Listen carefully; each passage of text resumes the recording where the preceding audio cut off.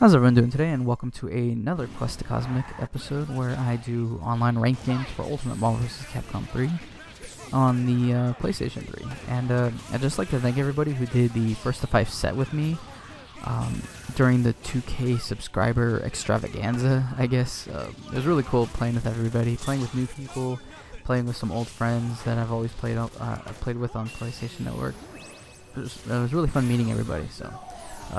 Also, if you haven't had your first to 5 set, if you haven't seen your first to 5 set online yet on my channel, don't worry, I'm still working on it. There's still a bunch of sets that I still have to upload. I just haven't had a chance to sit down and edit them together. So yeah, don't worry about that. They're still gonna be online. I just need the first opportunity that I get to sit down and edit them together will probably be the when I finish all of them. So. Those will be up soon. It's kind of the same thing with the combo video that I'm working on. I just can't seem to get enough time to sit down and edit it together. So that's kind of what I'm working on right now.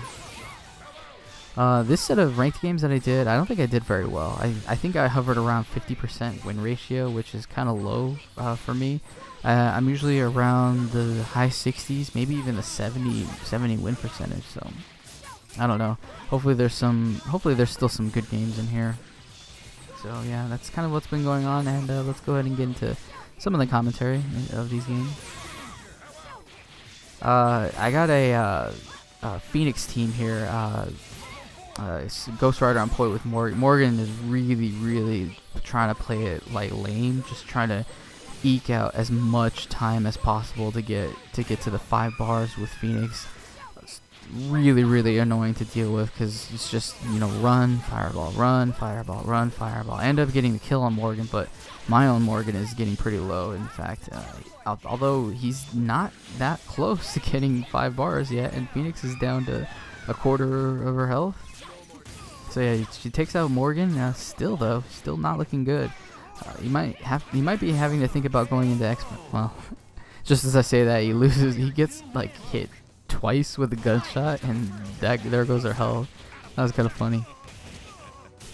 So yeah, Phoenix didn't end up getting the 5 bars, but yeah, going into the next game, we got to point Wesker, and Wesker is actually kind of annoying to deal with if you have the right assist, and this is kind of a good example of when you have 2 right assists.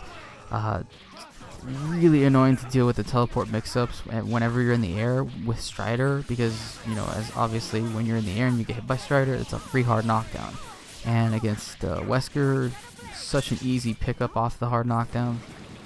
Really annoying to deal with. But aside from that, he's got Doom hidden Doom plasma beam, and that's not very easy to deal with either. So 2 annoying assists to work with. Pretty annoying altogether.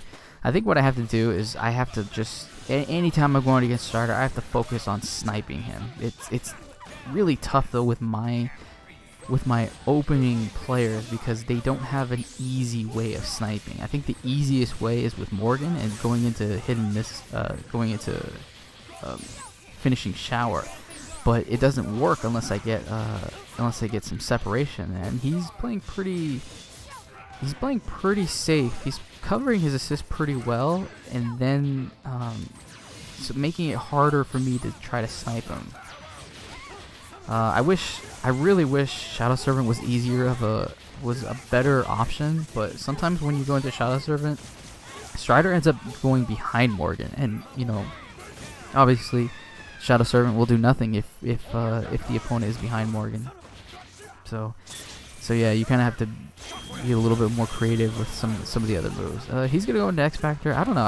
He probably should have just allowed himself to get hit, because he wouldn't have died. I don't think, unless I was willing to spend X Factor and a whole bunch of meter. But I mean, he still ends up getting the touch, so none of this really matters, and that's gonna be it for Magneto there.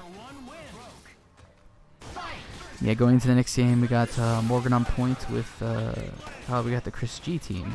Oh, Doom is getting wailed on. He took some pretty good damage pretty quick. I'm actually probably going to snap him in just so that he can't heal that health back. I probably could have killed Morgan, but I think, you know, snapping in Doom is probably a decent decision too, because all it takes is like one Magnum and he's dead. Ooh, there's a gunshot. It wasn't a Magnum, so he didn't end up dying. Oh, don't do that. Yeah, don't let yourself get juggled by fireballs. So yeah, I'm gonna raw tag Morgan in, because I like my chances of evading fireballs with Morgan, since she has flight mode. It's harder to avoid chip damage with Chris, because he kind of has to stay on the ground. And he's doing a good job at at covering Doom. I haven't gotten a decent opportunity to snipe Doom yet, since I snapped him in. Hopefully I get a decent chance coming up with Chris. Oh, did he call Doom? Yeah, he did. Yeah, and his Astral Vision just wore off, which sucks, because that would have interrupted me, and he wouldn't have lost Morgan if his Astral Vision was active during that time. Kind of a tough break there, but he still got a decent chance at winning with Virgil. He's got Dark Virgil going. Ooh, yeah, nice. Yeah, that projectile hit at the perfect time, just as he touched down to the ground. If it hit him while Virgil was in the air, it wouldn't have comboed. It would have knocked him. He would have touched the ground, and everything it just wouldn't have comboed right. So, kind of happened at the perfect time. End up getting an easy combo and into level 3. Going to the next team, we got wow, a really weird team. We got Shinko, Trish. Shinko 1 point, Trish in the second slot, and Phoenix. That is a really weird team. Like, how do you even get that team going? Like, with Shinko, you mainly want to get gold armor, but you can't spend the meter because you have Phoenix. Yeah, I don't know how this team works. It sounds like a really weird team. Maybe you just really like Shinko. That's probably what's going on. He's just a really hyped about Shinko. I was able to meter steal off of a Chris BNB, so he's got some work to do to get to 5 bars. So he's probably going to be playing pretty lame with Trish, as most Trish players are inclined to do. He really has to watch the assist calls, because sometimes if Morgan players shoot out meter stealing fireballs, that really cuts down assist calls. They kind of have to, because you can't just let your assist get hit by them and just steal fireballs or steal meter like all day. I was forced to tag out Morgan so that she can get a little bit of healing. Oh, there goes Shingo. Yeah, really like doing that. Campfire confirms are so good. So yeah, here comes in Phoenix. He probably could have held off on using X Factor. I don't know. It was getting kind of to that point where he had to decide whether to use it or not. If you don't use it, you run the risk of just dying from like one touch, especially against Chris, who can kill from full screen pretty easily. So yeah, he's gonna get to 5. He's already at 5 bars, so he's gonna get Dark Phoenix, but he's not gonna get X Factor Dark Phoenix, which is is still kind of scary, but I don't know. He's gonna be losing. He's gonna start losing health right now. Even if he kills Morgan, he's gonna be down to about half health before Magneto comes in. So it's still looking okay for me. I got the meter advantage. I have X Factor, and I'm gonna blow it all right now, probably. Oh, I think that was the wrong hyper. Yeah, that had to have been the wrong hyper.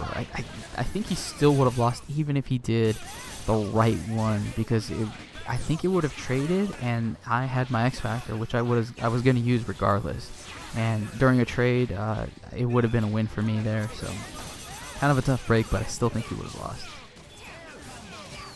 So yeah, going to the next game, we got Trish on point with Sea Viper. Oh, a little bit of lag, and Amy. And Amy is so annoying with Sea Viper, because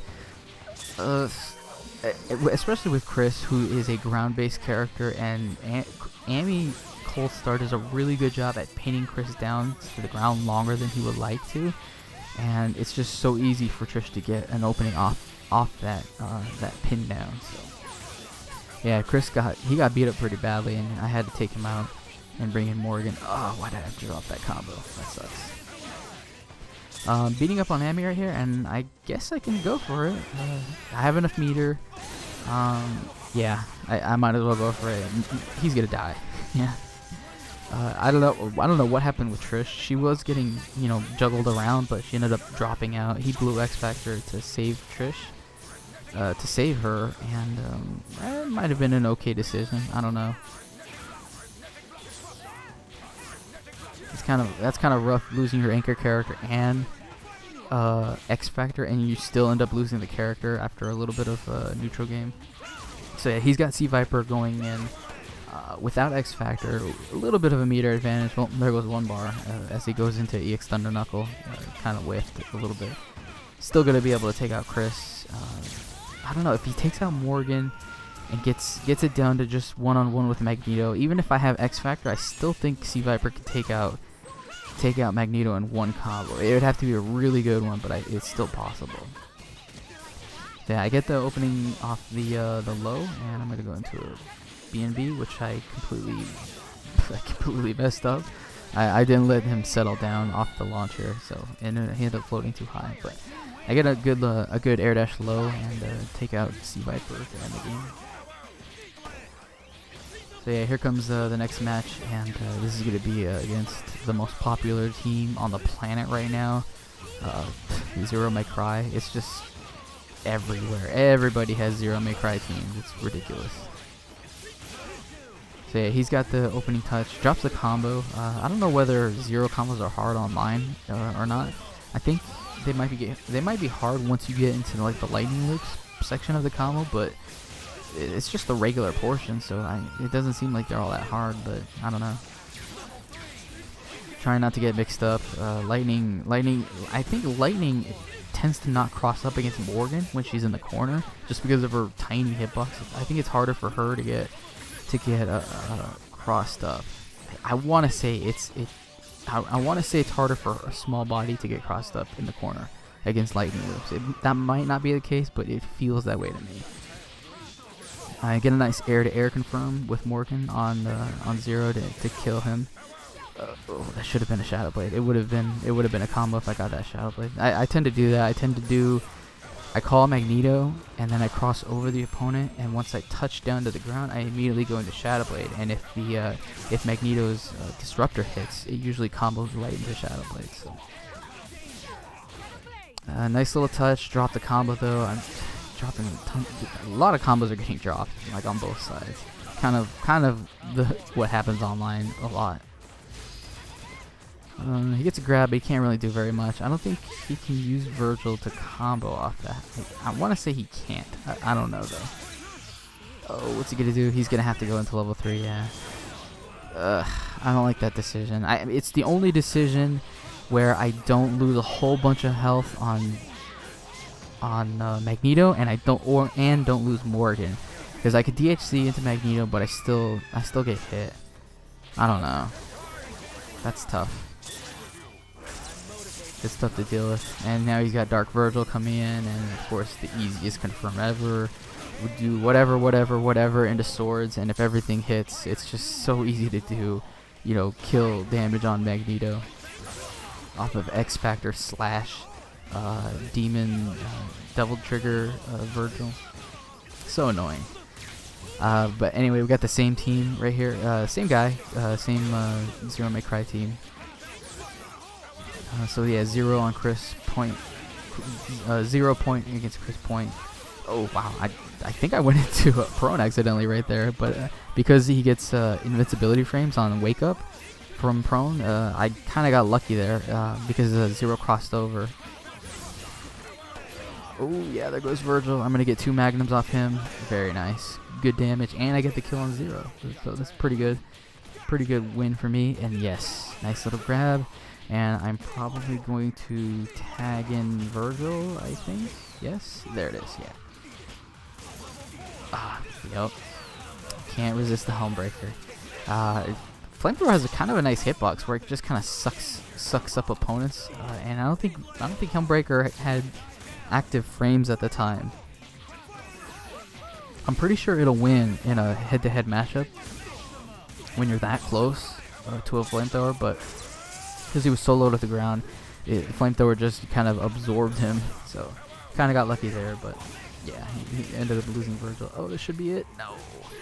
Man, I swear, Campfire is so finicky sometimes. I was watching, I think it was either NCR or SCR, and LL&D, it seemed like every time he landed a Campfire and tried to confirm off of it, he just couldn't. Like, the opponent would drop out of it, like, all weird like that. It's kind of the same thing happened to me, but it sucked because, like, it felt every time LL&D was trying to confirm off of a Campfire, he couldn't.